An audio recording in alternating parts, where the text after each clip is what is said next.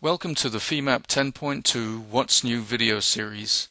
In this video we'll be looking at how FEMAP supports the new Edge Glue contact capability in NX Nastran version 7.1.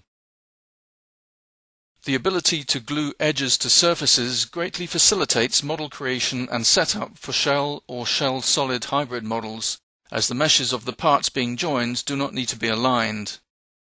Also, the glued connection at the edge accounts for the moment transfer between shells and solids, solving a classic modeling problem.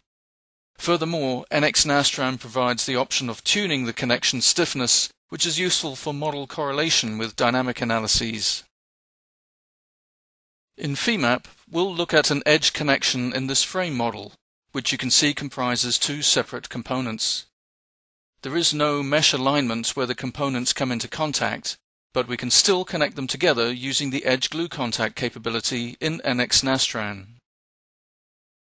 FEMAP determines the contact regions automatically, and we can easily visualize them using the transparent highlighter. With everything else, including loads and boundary conditions, already set up in the model, we can start off an analysis. With the analysis now complete, we can take a look at some of the results.